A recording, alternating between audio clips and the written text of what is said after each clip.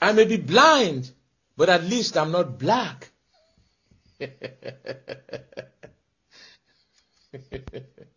What I don't understand is that if it's so offensive to them, then why do they say it over and over again? So Riley said the N-word before you did that morning. He says it every morning. He calls me nigga. He calls the other kids nigga. He calls himself nigga all the time. Nigga this, nigga that, nigga please, bitch nigga, nigga, have you lost your mind? Nigga, check that hoe. Nigga, you bullshitting. Break yourself, nigga. He says it so much I don't even notice it anymore. Last week in lunch, Riley says to a classmate, "Can a nigga borrow a French fry?" And my first thought wasn't, oh my God, he said the word, the N-word.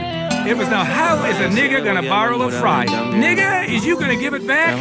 I'm telling you, my inside voice didn't talk like that before he got in my class. He said, I said it first. Man, I'm telling you, I seen the hatred in his eyes.